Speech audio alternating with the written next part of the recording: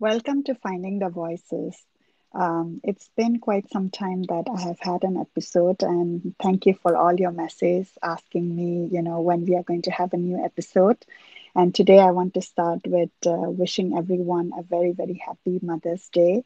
And on that, I want to give a very special shout out to my mom. And let me share a picture which I posted today.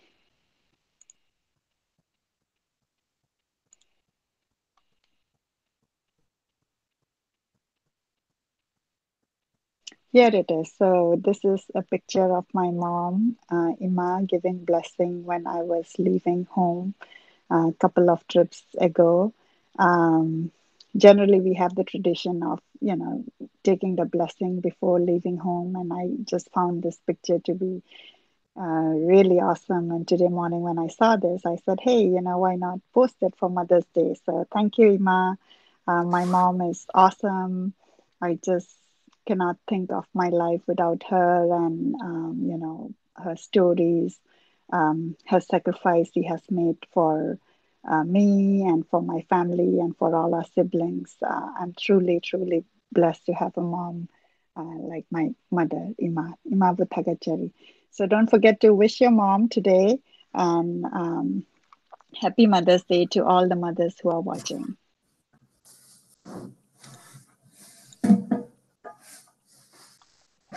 All right, so today we have a very special guest. It took us some time to coordinate the timing. Our guest is Dr. Soniya Yambem. She's joining us from Brisbane, Australia. And let me pull up a little bit of her bio.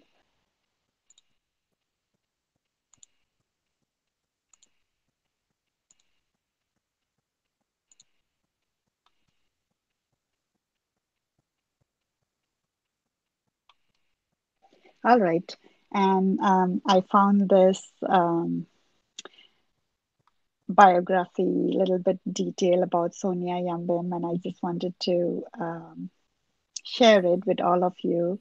Sonia is a lecturer in physics in QUT in Brisbane, Australia, and today we are going to learn more about her. And then in the second part of our episode, we'll learn about her nominations of Gratitude for our 1001 Thagatchari.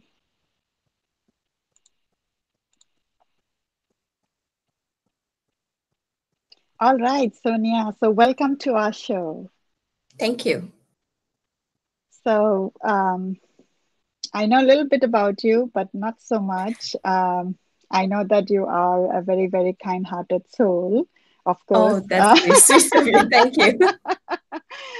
And that's how we truly got connected. And we'll talk about that a little bit in one of our break. But I would like to, Sure. initially start by asking you, requesting you to share a little bit about yourself and, your life, your Mhm. work. Yeah. Yeah. So, yes, I'm originally from Manipur, Imphal, and I was born in Kundrakpam, Awang Lekai. And people generally know it by saying Pangai Kundrakpam because its Pangai is more popular. So I was born as the last daughter of Yambem Toiba Singh and Yambem Nganbi Devi. So they both were teachers at the time. My father used to be a headmaster. Now he's retired. He's very old now. And my mom used to work as a lower primary school teacher. So I guess like academics, being in the academics profession runs in the family. And my sisters, some of them, one of them is a teacher as well. And eldest one is a nurse, and the next one is in business. Third one is in teaching. The fourth one has also her own business, and I'm the last one. And I started my schooling like starting from my mom's school, like the lower primary school that used to be one just two room in a very dilapidated hut kind of thing in the beginning. It used to be like with bamboo, like bamboo and mud walls, and then some Mm. had holes, and and we used to bring this like bora, that Oh, fertilizer wow. sacks. Yeah. And it's so funny that I was supposed to go to a higher grade. Like I passed class two. It is only up to class two there, and then I finished class two. And the year I finished class two, like there was government construction for a new lower primary school, and then there were benches and there were like toys to play for the kids, etc. So some, because of some government initiative, so I decided to stay back to the in the school, and I did another year of schooling in there. And because it was a bad construction, because of a storm, everything was broken again. Like it Mm. all was like, yeah, rushed, like everything was flattened. So that's how I started my education. Then I went to Tiny Tots Unique School, Imphal, Dulalan, and then I studied only up to class five there, class five, six. While I was at class six, I set for an entrance examination for the JNV, Jawahar Navodaya Vidyalaya. And at that time, Imphal was one district. It wasn't divided into Imphal East and Imphal West. So I went I set for the exam and I got through, luckily. So I went to JNV Kumbong. I think it's for Imphal West now. So Imphal East has also another Navodaya Vidyalaya, but the Kumbong, I think, was one of the oldest Navodayas in Imphal, and I spent such a great time there. Like so many good teachers that I can never forget, and I still write letters to them now, even though there are emails. I don't know why. Like there's a special attachment to writing letters. Yeah, Like of course. I yeah, love yes. writing. Yeah, I recently last year I went to Mexico, and I remembered my history teacher talking about the Mayan civilization and the Incas and all those things. So I actually visited like very old sites for these civilizations, and I actually bought a Mayan calendar and sent him for as a Christmas gift. So I think he was very surprised to get a letter from a very grown, mature woman. So, and then I did study till class 10 there. And after class 10, I went to Delhi, New Delhi, and I did my plus one and plus two from there, 11 and 12 standards. It's Queen Mary Senior Secondary School. And Mhm. after that, after passing off 12th class, I stayed back in Delhi and went to Hansraj College and did physics honors. So I spent 3 years in Hansraj College, and after that, I studied master's MSc Physics in DU. I stayed in one of the famous girls' hostels, PG Women's Hostel in Delhi. Like the paratha is very famous there, so I used to Yeah, eat no, there. no. I used to visit that hostel Ah, when okay. my sister was there, and coincidentally, All my right. sister also did physics from Miranda Oh, College, and then awesome. in the university. Yeah, and I love that Yeah. paratha, and I was Small staying as a world. guest. Yeah, it's funny that I actually got admitted to Miranda House as well, but I don't Yeah. know, somehow I was always in. So I was just coming out of a girls only school, and I was a bit fed up of I don't know why.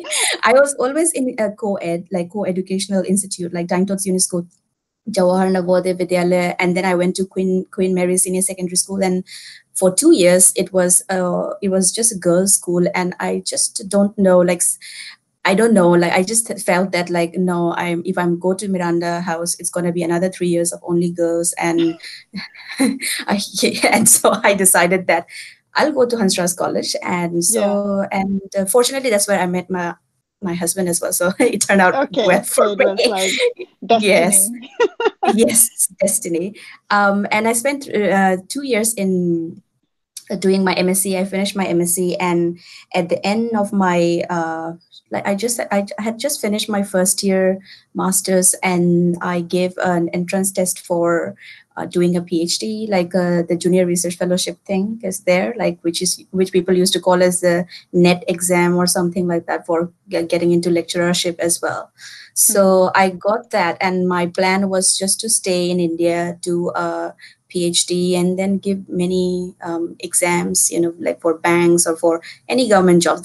That's what a girl from a village like Kundrakpam would tend to dream about, like as in getting a government job and having a good life, getting a good salary as a source of income is what something I had dreamt about. And my parents, obviously, like it's very common in Imphal think of their child as a future IAS officer. So it's like that was the common dream, like for many people, as also for my parents as well. But I was always very interested in doing science, especially in physics, and I think that's because you can see the stars, the moon, everything is very real in physics. It's Mm-hmm. very it's present in you, like it's present around you, like the many physical phenomena. So I was always very interested in that. So at the last semester of my MSc, I went and gave an interview. There were like 7 professors from DU, I think St. Stephen's College and other colleges as well.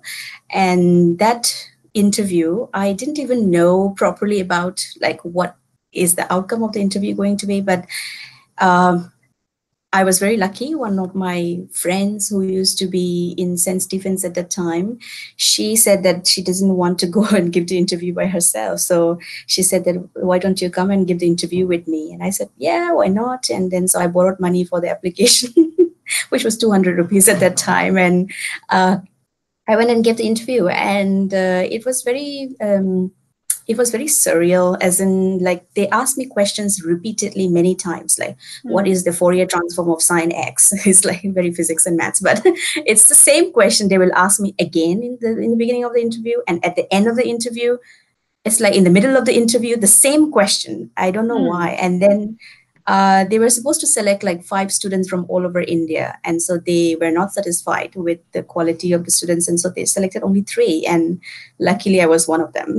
So Mm-hmm. I interacted with a lot of professors from DU at that time, like who were in the panel. And they were, obviously, I was very nervous and very scared. It was very scary because I was just finishing my master's and there were all these big professors asking me all these questions. But somehow I managed to get it. And that was a scholarship to the US without even giving TOEFL, without giving GRE. You know the drill. When you want to Mm-hmm. go to US university, you're supposed to give all this proficiency in English language, and then you're supposed to give this GRE exam, and then you apply to 10 universities, and then you keep your fingers crossed that you get through in one. So it is Mm-hmm. a very expensive process. Like even though the application fees is only $100, but if you convert it in Indian rupees, it was a huge sum at that time. And even for giving GRE, it was 10,000 rupees. I don't know how much it is now, but at the time it was 10,000 rupees. And for giving TOEFL, for the English proficiency, I just didn't have that kind of money at the time. But Mm-hmm. somehow it was offered on a platter, and they said that you're going to be trained in St. Stephen's College in Mathematical Sciences Foundation for 6 months, and after that you are off to the US for a scholarship for doing your MS and PhD. And everyone was a bit skeptical, like even my friends, like, are you sure what university is this? And some people were like, I don't think this is a good university, it's a fake university, or like all those Because they things. couldn't And believe that you just got it without, all yeah, the but process. my friend who invited me to come along with her, her name is Amrita. She and I both got it. Mm. So we were, That's and both, amazing. yes, it was Yeah. wonderful. Wow. And we went together on the same day, and we stayed as roommates for 4 years while I was doing my PhD, and Mm-hmm. before I moved to Australia. So that was a very difficult part in my life because all my sisters are in Imphal. They didn't go out of Imphal to study. I was the first one to step out of the state to study, and now I'm going far away. So Mm. it's like for them, I don't think they had ever thought that I had dreams about going, even though I had dreams about going, but I didn't have the means, so I didn't really talk much Express about it. it. Mm. Yes. But deep down below, I think there was always this desire to actually go and do research. But it's like I said, just there was no means at all, and I'm quite practical as well. So what's the point of doing things that dreaming things that is beyond reality? So that was something that I never pursued. But yeah, like I think like I just got lucky, and maybe like God heard my inner feelings. And so something came along the way. But the very important thing is that I just took up the opportunity that was laid out in front of me. And Mm-hmm. there was this unknown future for me as well. The unknown future was that I could have taken that junior research fellowship I had cleared in at the end of my first year master's. I gave it just um, just like that, as in, obviously I studied for the exam, but I wasn't really sure that whether you'll get it in the first go. But luckily I got that. And I was so thankful to God at the time, because I was always getting money from home. And when your parents are retired, it's really hard to ask for money all the time. And that was a really difficult time. And it was very painful to ask them for money. And sometimes, sometimes what they send is not enough. Then at that time, I used to like coach when I was in second year masters. I used to teach computer science to first year master's students and earn tuition money, and then do Mm-hmm. whatever I want with that.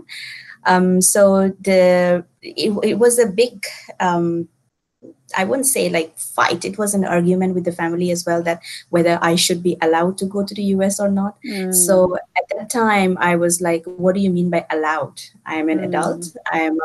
I'm someone who is finishing my masters right now. I can make my own decisions." And that was something that I think is quite at that time. Like, I think it's a lot more common these days. But females like taking their own decisions, like, in a big Mm. family, they always like, "Oh, what And does you're your the dad say youngest about?" too. Yes. And so, what is your sister going to say about this? As in, like, they want to listen to everyone about Mm-hmm. my future. But I said that my future is for me. So, like, I appreciate all the love and all the support, but there's no question about you letting me go. It's about like whether I want to go or not. So I am not taking permission. I'm taking your blessings. So it was a huge fight. I cried over the phone like every day, I think, and I failed all of my last semester exam papers because of that. I was crying all the time, and I was not studying at all. Mm-hmm. So, but because DU had this wonderful system that if you had passed your previous subjects, so they were not checking at the individual scores, they were checking at the overall scores. But because I had done very, very well, exceptionally well in my practical exams, and I had scored very well, so I still got a first class in masters, but I failed all my three subjects in my last semester. That was horrible. I think that Mm. was the first time I failed in a class. And yeah, so but that is all history now. It's all good. And after that, I went to Singapore for a 2-month internship at the National University of Singapore. And I think that was the time I decided that, okay, this is it. I am going for research, and no one's going to stop me from now. Because, first of all, I'm so tired of taking parents from money from my parents, because they're very old and they can't support me anymore.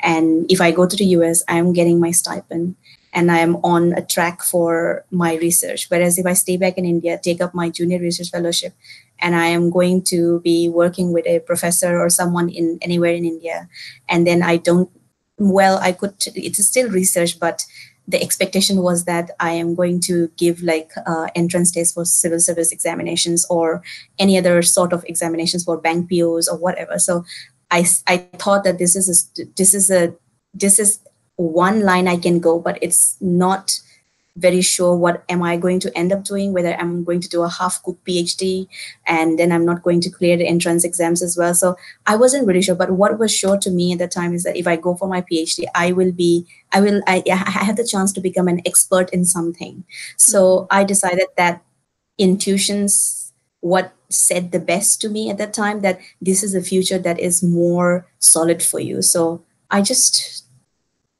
believed that, and I just took on it, and I just fought or argued with everyone and tried to convince everyone who came along the way. And I also like have to be grateful to, like you said, whom am I grateful to? There were even school seniors who studied in Navodaya Vidyalaya. They sent me money. I haven't met them even after class 10, and I haven't met them even now. And they sent me money to help me go to the US. Like, what a great, great soul. Mm-hmm.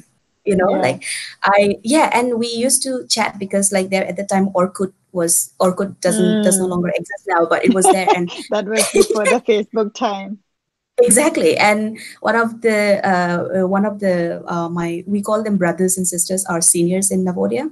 And one of the brother actually sent me money. And then that was very helpful and very, very kind. And obviously after going to the US, I paid back not in one go, but like after whenever I get my stipend, it used to be every month $100 or something like that. And I repaid everything. But what a great soul. I mean, Mm-hmm. it was such a tough time for me, and they were already working, so they were very, very generous.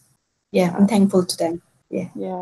And so finished my PhD, finished my master's in 2 years, and after that finished my PhD in another 2 years, and then I went to give an interview and got a job in University of Queensland in a very popular and renowned laboratory led by two famous scientists in my area. And so I got a job for 3 years there. And then after that, I got a fellowship to join QUT, Queensland University of Technology. And once at the end of that fellowship, I gave an interview to become a part of the faculty. So that's when I got this lectureship position. So as a junior faculty member. And it's been 1 year, almost 1.5 years. And I'm really enjoying it. Wow, cool. What a story of how, Thank you you. came from Manipur, Delhi, Yeah. US, Singapore, and then to Australia. Yeah, so it's like, yeah, I have lived in different continents and it's been a great experience. And because of my job, I have to travel quite a bit, not every month, but at least once or twice in a year to go to conferences and interact with collaborators and also give presentations about the kind of work that we are doing in my lab or in QT as well. So Mm-hmm. I have to travel to Europe or I have to go back to the US, and more than not, like it's US that I go to for the conferences, but sometimes it takes me to Europe as well. Then next month I'm going to Singapore to present at a conference. So it's traveling is fun, and this kind of profession also gives us the opportunity and the avenues to travel as well. Yeah. Yeah, absolutely. All right. So I didn't want to interrupt in between, but I had written a Sorry, couple that of was a notes. long blurb No, about no, no, me. no. That's good. I wanted to, I guess, follow up on a couple of things you said, right? Sure. One of the thing is in one of the interview you said, the panelist was asking the same question in the middle, in the beginning, in the end. Did you find out why they were asking, or was it like a, Oh yeah, one of the professors said at the end. So one professor, they were different professors who asked the same question, I and then see. yeah, and so in the beginning, they said like, okay, take this and then draw it on the board. And then so I don't know whether it was a whiteboard or a blackboard at the time, and I was drawing it. And then at the end, they asked some similar related questions, and then I said, yeah, this the Fourier transform of sine x is sine x, and then they were like, draw it on the board. And so this was the same question. I have to draw it on the board, and then when I draw it on the board, it was like I had just done only like you're supposed to get both positive and negative numbers when you draw this Mm-hmm, diagram, but I was drawing only on the positive side. And mm-hmm, then so that was in the middle, and then at last he asked me like, they asked several questions in between, and then one of the professor asked me again, so what is the Fourier transform of sine x again? And then I said this, and this is the Fourier transform of sine x, and he said but then your drawing, is it correct? And I said, oh yes, it should have negative numbers as well. And so I went and did that. And mm-hmm. so the first professor who asked me said that I have already asked a question. What did you ask again? And then the last one said, oh, I was just checking her confidence.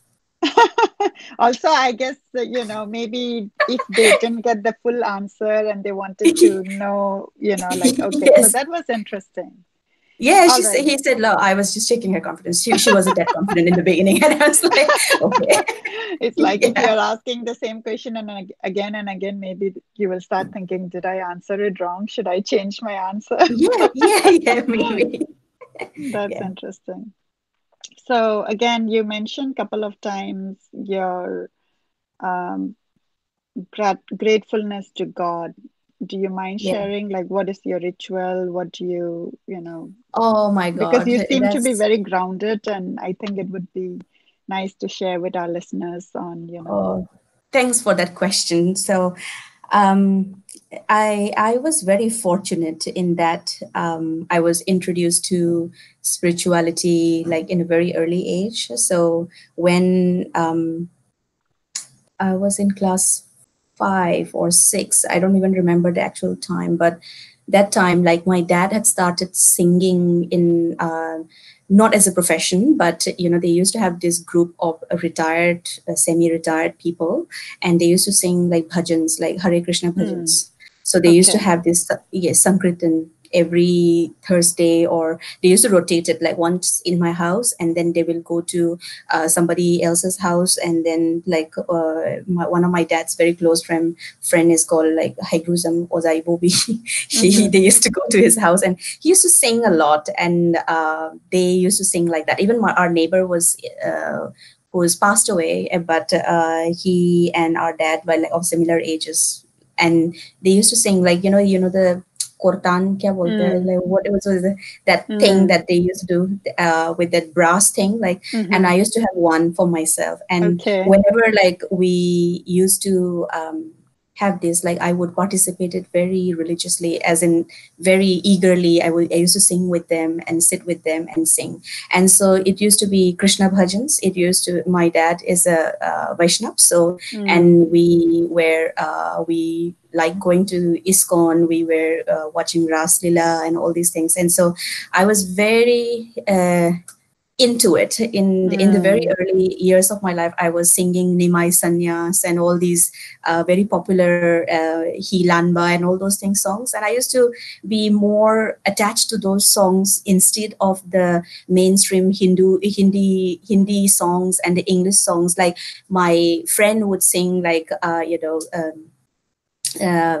what those English bands at that time, Mm. those English songs, and I wouldn't be able to understand. Obviously, the accent is also so different, and I used to feel like, yeah. So, but I still remember, like my friends used to sing like these English songs, like sang by like very eminent bands all over the world, but I never used to get all those things. Like neither was my inclination. So I sang only bhajans most of the time, and then so that was my So the meditation without bhajan real. is in Maitei or in Hindi? And Bengali as well, like because in Manipur, like Hare Krishna system was introduced by a Bengali, right? So that's, Okay.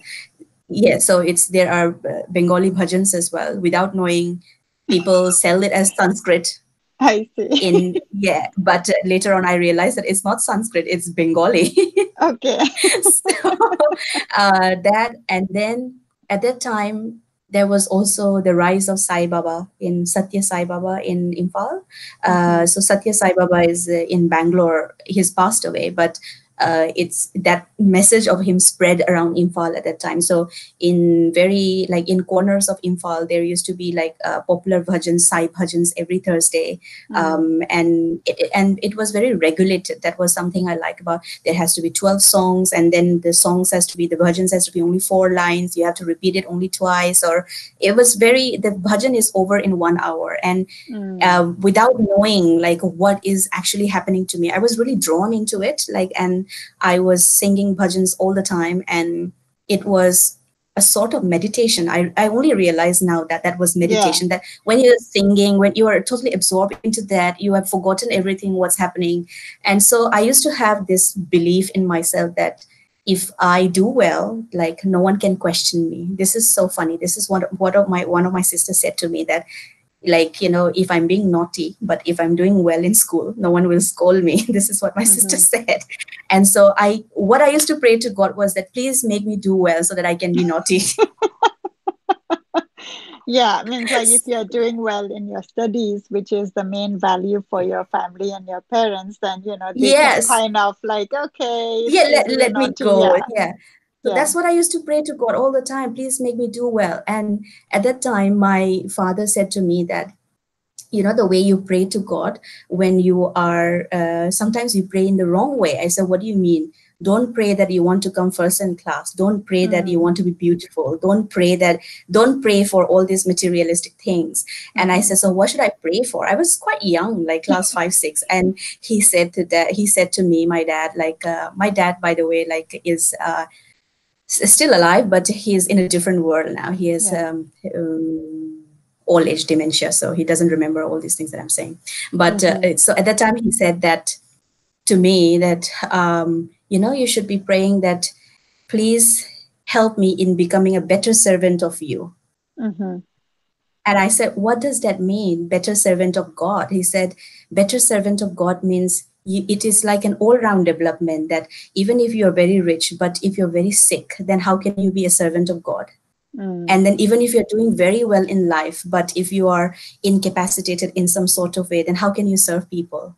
Mm-hmm. So having like praying this in this way that let me be a better servant of you, like incorporates everything that you need to exist in life, like Mm-hmm. being happy, being well, being healthy, being having enough for yourself, and to be able to help other people. So till this day, when I pray to God, if I am praying about something, then if something comes up in my mind, I feel that I am not being good. I feel that I should be praying in this way that let me be a better servant. So even if I'm frustrated and if I'm not able to concentrate in this article that I'm writing, or I'm solving some tutorials for the class and I'm not able to get the right answer that I want to say to the students, it leads to frustration. But once I like turn towards like God or singing, trying to listen to a bhajan and meditate, all I can come up to think is that, can you please make me a better servant of you? So I think That's so that's very interesting. ingrained. Yeah, Yeah. that's very ingrained in my body, like in my mind and soul from a very childhood. And I remember like when I was in Navodaya Vidyalaya, like my mom used to cut me these small candles, Mm. and so that I can burn a small candle every Mm. day. So, and she used to pack all these packets of candles to last me the entire like 3 4 months that I'll be away, and agarbatti. And Mm-hmm. I do that every day. Like, and we used to have bunk beds in Navodaya.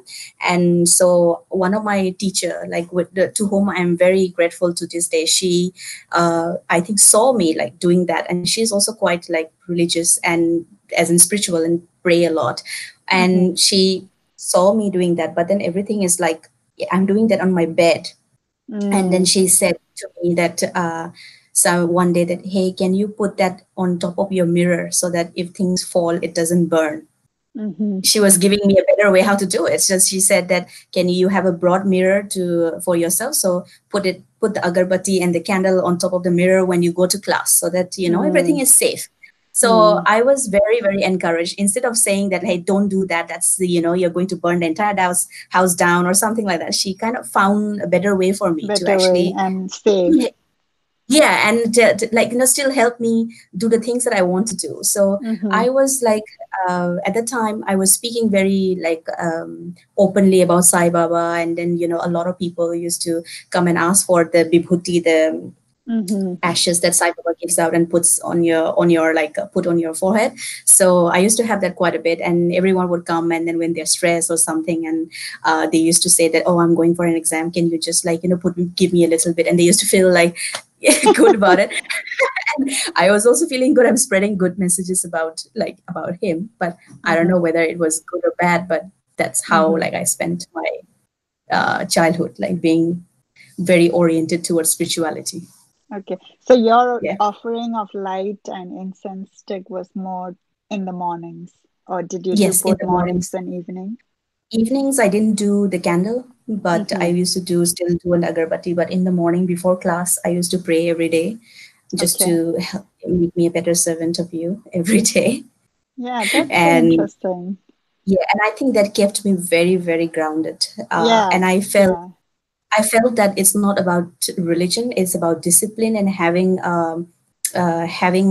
this routine that gives you, even for 2 seconds, something to bring your focus back. Like even if I'm Mm-hmm. like angry, or if I'm like frustrated, or if I'm worried or sad, like that 2 seconds or that 30 seconds when I'm doing this and help me be a better servant, that's like something that you bring all your focus in that moment, and you like reorganize after that. So I think that more than religion, it was something that I don't know how to describe, but that helped me a lot.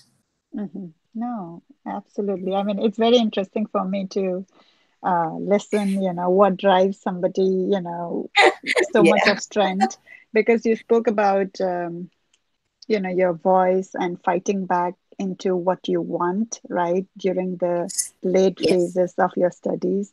And Yes. what inspired you, or what do you think attributed to your strong voice and knowing that, no, this is what I need to do? Why should I be taking permission from you? This is, my life. And in a way, I do want to follow, what I'm aspired to. So can you Yeah. elaborate and share a little bit on your um, Sure. strength? Because I So think like many of us, right, face that situation. And I know that parents are saying the best for their children, but um, I just want to talk more about it so that I think both the parents and the children community would kind of, understand yes. and I guess talk more about this issue, which people don't talk much. Yes. Um, Parents try to do the best for you, but sometimes they don't make the best decisions for you. And that is not applicable to every situation. Every situation is different. Say in my case, like I was like, having a master's degree is like, someone old enough to get married and start a family. That means like you're considered matured at that time. And I just felt at that time that, my parents, as anyways, I was the last daughter and I was born when my mom was 50 or nearly 50. And there was a huge generation gap. So when Mm, I'm in my 20s, my mom is in my 70s. So it's like, the era that they grew up and their expectations that they had, like it was not very well aligned with some of my thinking at that time. And mm-hmm, also because I was not at home, I was away, I was interacting with a lot more people at that time. So I was more open to a lot of ideas. Like, whereas people, if you just interact with one set of surrounding, if you just interact with your immediate people, or just you are not going anywhere outside, you are just there, then you observe only what is good for that surrounding, you observe only what is accepted in that surrounding. You are not, I'm not saying you are a bad person, but you are not open to a lot of ideas. But as you travel, as you move around, I mm-hmm, think as I have traveled around the world now, I have become a lot more accepting. At that time there was, good things comes in packages. Like if you wake up early in the morning, then you're a good person. If you sleep till noon, you're a bad person. Like everything used to be in packages. And so I had started fighting that norm a little bit. What if I yeah. was spending the entire night, like, working on this presentation that was really critical and I just wanted to finish it? And so that's why I'm sleeping late. So I had started questioning the norms a little bit at the time. And I had also started like thinking about what is actually good and what is actually bad. It used to be so black and white in the house. And I had all started exploring the shades of gray a little bit. And so I guess like at that time I wanted to take my future in my own hands, and I was not very happy not being able to decide what I want to do. So that was the one most foremost thing. Second Mm-hmm, was that my parents like were just aware about what you become after your studies, just as a doctor, engineer, or you can become a college lecturer, or you can go to university and become a professor. But they don't really know all the other kind of professions that exist outside of that. mm-hmm, So there was I guess like ignorance from their side because of the generation gap. And then there is for me, I wanted to explore more.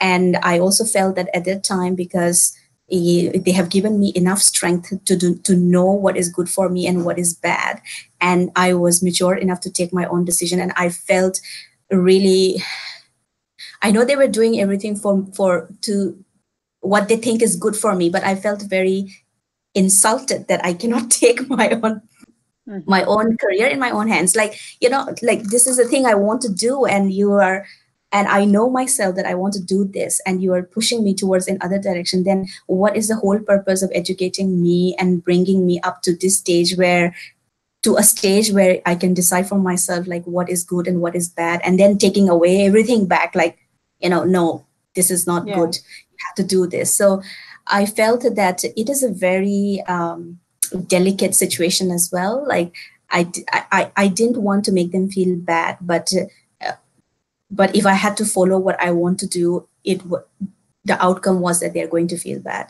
Mm-hmm. And so, but I was like, just to help me, like I obviously I was praying that I this is my form of meditation, and I said that just help me be a better servant, and please guide my thoughts in a way that is good for me. And so I guess that just helped me like get the strength. Like sometimes when I'm very sad or very like feeling very down and out, I do meditate by singing bhajans, like listening to bhajans that I grew up with, and that gives me a lot of strength. And at that time, I think that was what was required to give me the strength. And also, I knew that I would have a better future at that in going to the US and becoming an expert in an area.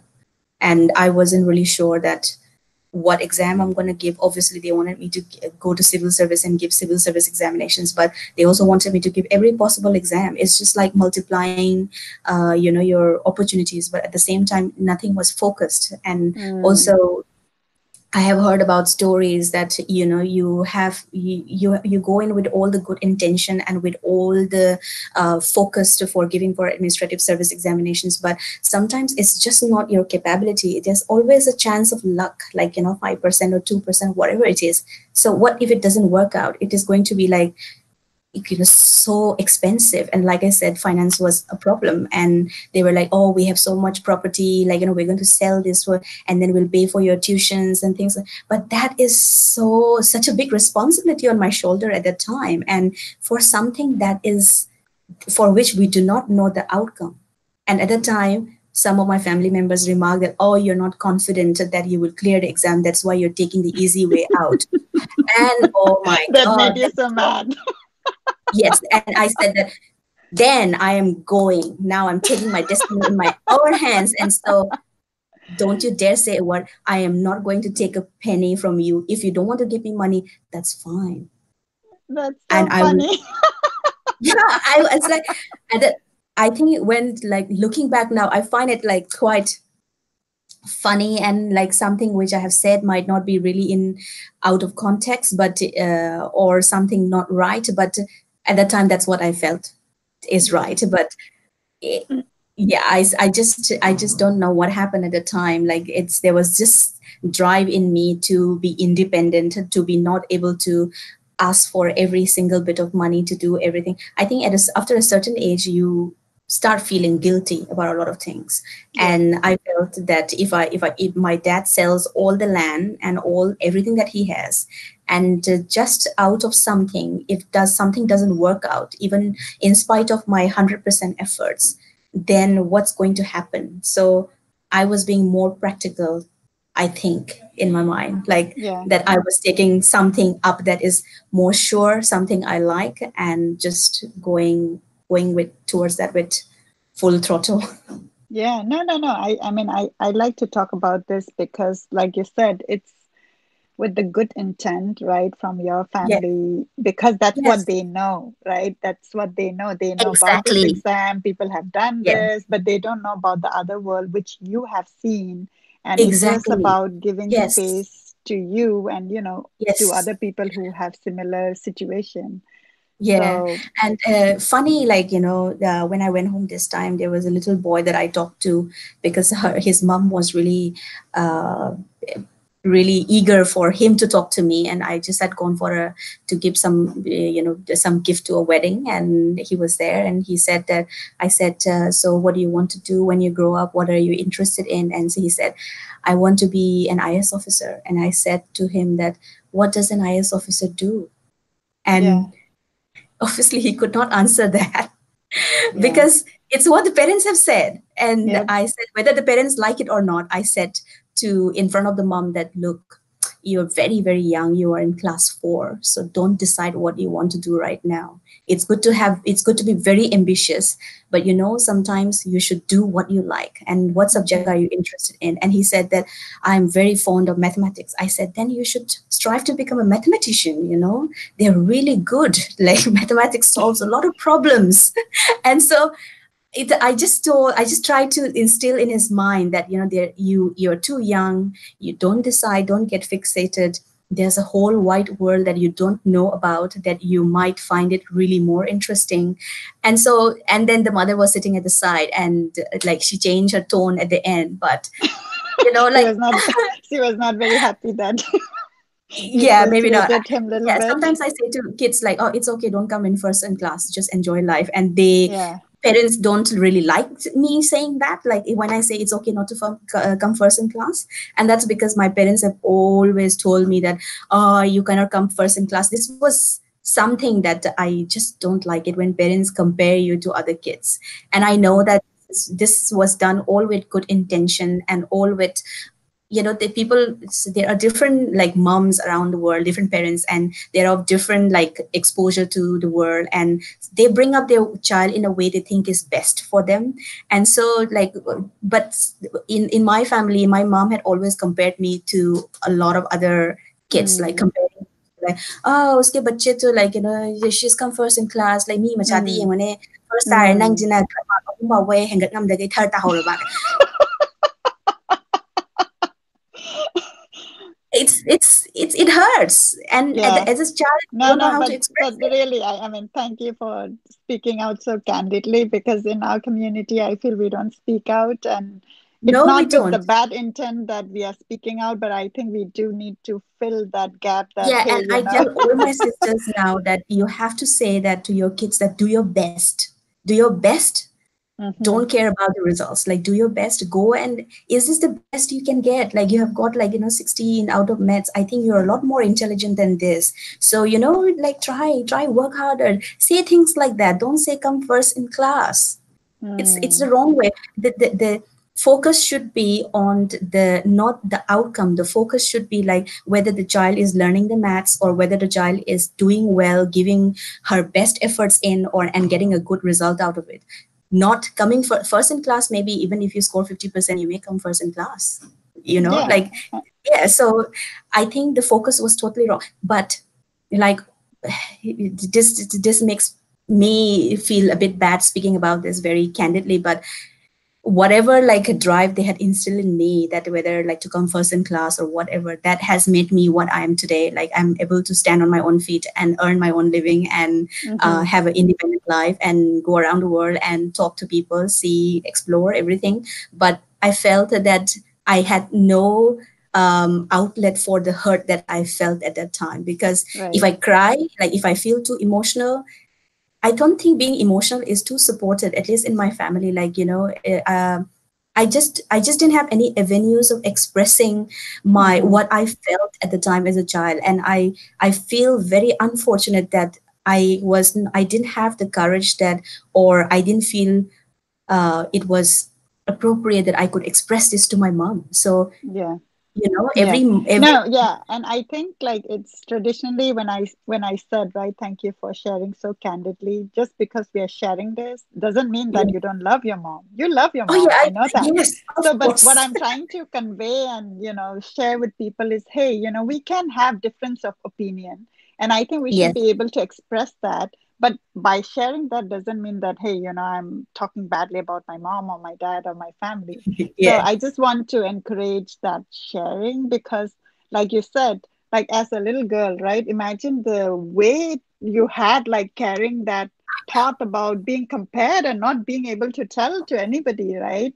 So, Yeah, yes, it's really bad. And like I just tell to, like, I have a lot of niece and nephews now, like because I am the youngest. Like, me and my sister have a 13-year gap in between. So mhm, she has like kids that is in like college, or in finishing 12th class. And I mean, by God's grace, they're also very good students. But I tell them that don't you dare go and tell your child that you're not good enough.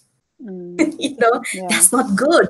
You yeah, should make them like feel that you are the person they can come to share any insecurities in their life. But if you say that, oh, you're not good enough, look, like other people's kids are like this, how will they ever feel like confident to, or open to come and share these things to you? And then they'll go and share with someone else, then you feel bad about it. yeah. And I think, we should learn to accept that everyone is unique and special and they have their own, Yes. gift where they could excel, and it need not be like excelling in the norm what is being set by the society. So yeah, thank you for sharing that. So another You're thing I welcome. think what you mentioned is the intuition. So it looks like in your case, right? Many Hmm. things you are grounded, and your ritual seems to kind of internalize yourself in knowing exactly what you want, and you follow that, right? So you Yeah, want to more talk or a little bit less. about intuition? Yeah, sometimes like I feel that as I grow up, now I can say as I grow older, I'm not growing up anymore. But as time passes, I feel that I should not do what people say, like, no, you should do it this way, just because someone is saying it this way. Uh, which say even for in my job or in my personal life, when someone says like oh no, no, you should do it this way, then I feel that by following someone's steps, I haven't actually traveled that path, and I am not learning much, I'm not exploring much, and eventually I end up doing what I thought I should be doing. So Mm-hmm. it's very very strong in me, like the intuition is like, if I don't want to do something, I should not do it, because if I am just following what other people or someone has said, do it this way because this has worked out for them, then it's like I am following someone's path and I'm not giving myself the opportunity to learn. I may fail or I may be successful in the path that I've chosen, but until and unless I check it out whether what I had thought is actually right or wrong, then I am not actually using my brain enough. Like I'm gifted with a brain. Everyone has a brain. So I think they should be able to take decisions if they can. Mm-hmm. And that decision, I think it obviously, if you tell this to a child, like you take your own decision, that is absolutely useless. But as in a profession now, and when I am like taking leadership role, and when I am like leading a lot of students now to do better and to learn like physics or to do research, then I feel that I don't want to just do something that someone has said that this works. and Mm-hmm. and this is very important for someone in research, because half of the time what we're studying is unknown, because it is new. Let's say if I'm doing class 8 physics or 9 physics or even undergrad physics, it has a definite answer to everything. Say, or calculate the weight for this, mass, which is object, which is a mass of this, and what is the force of gravity acting on it, or whatever. So I'm giving too many examples of physics, but that's something you have a definite answer for it. But at this point in my life, like, and in a lot of real situations also, that you don't have a definite answer. And also when I'm doing physics right now, when I'm doing my research, it doesn't have a definite answer. Mm-hmm. You are trying to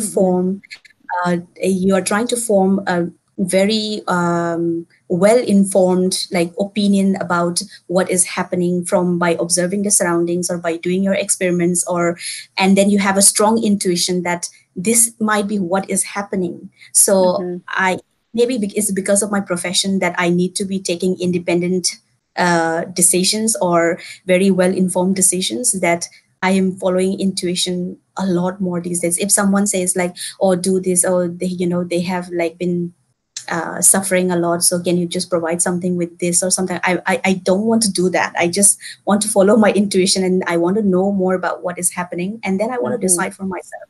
So it's I don't know, intuition is a really strong thing in me, and I think the intuition gets stronger with experience. I think Right. intuition was something that was not existent uh, in my childhood, like, but it's like with slowly it's growing into me, that if I'm interacting with my PhD student and there is some issues that has cropped up, obviously it's, the world is full of problems. So you just should know how to navigate it. And so if I have an issue with my PhD student, and if some of my colleagues say that, oh, I have, in this situation I have done like this and it was resolved, I don't want to do that. I Mm-hmm. probably want to do it my way, the way that I feel is is good or the way I'm more comfortable with. And yes, this is one important thing, that if you're following in your intuition, you're more comfortable in what you're doing, you're more Right. confident in what you're doing. But if you're following someone's route or what someone says, then it's like when something happens and you're like, oh, this is what that person said. Because you're not really aware about what you're doing. You're just following something. So intuition has become very, very strong and very propelling, sometimes like annoying as well. So Yeah, no, that's very interesting because intuition is something again like which I'm working on, and I think like you said, right, the more you listen to yourself, I think your intuition become more stronger. yeah. And so Yeah. there are certain things that, like, people say, oh, don't talk about it. Don't talk about it because Yeah. people feel bad about it or whatever it is. But I want to talk about it. It's happening Yeah. in my life and I Yeah. want to share this. And people will be like, oh, no, no, we don't talk about these things. Like, then they will be, it's like, but why? Like, you don't talk about it because you don't want to talk about it. But I want to talk about it. So I should be following my intuitions and I should be sharing things that I want to share. So I don't know. It's a very fine line to walk the line, like between Hmm. adjusting to surroundings and also like being living in a society where you're not hurting people, or you're saying only the right things, but then doing so sometimes you're not standing up for yourself. If you're always trying to say things that what people appreciate, then Hmm. sometimes I feel that you're not expressing fully. Yeah, absolutely. No, thank you for sharing that. All right. So, um, which batch did you pass out your tent? Like 1000, 2000. 2000. Okay. All right. Okay. So before we go to our next segment, is there anything else you want to share? Well, yeah, like thank you for this platform.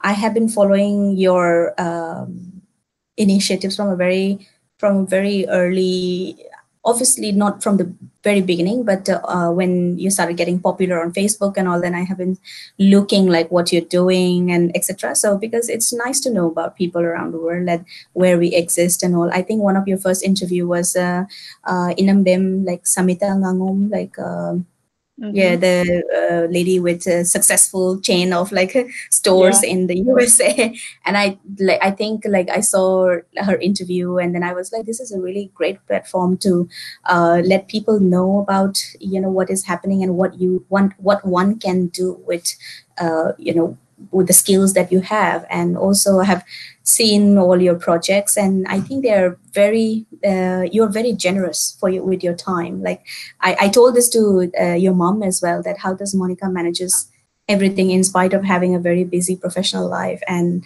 she told me that if you think you can, you can. I said, and Monica is a living example of that. Yeah, so thank you for doing this, because I know how hard it can be. You are a mom, you are a professional, and you have a very strong family life as well. So, thanks for finding the time. Yeah, definitely. Thank you for sharing that. And, for me, I think because I'm really passionate about what I do, it actually makes me more productive in my other facet of life. That's the way I take it. Because this Yeah, brings that's me so great. much of positivity that, I Yes, am yes, so I productive agree. in all, Yes. So, yeah. So, I think we are going to take a quick break, before we go to the second segment of our gratitude project. Okay, sure. And then we will come back to hear about the nomination of Sonia, like, who is going to be nominating for Thagatchari. And before we sign off, I just want to share to everyone, I have printed this. Look at this. Okay, there you go. So this are the new card for 1001 Thagatchari. And I'm going to be sending this and giving it to all the participants so that they can share this to their first nomination at the personal level. So don't go away. Tune back in for the second session.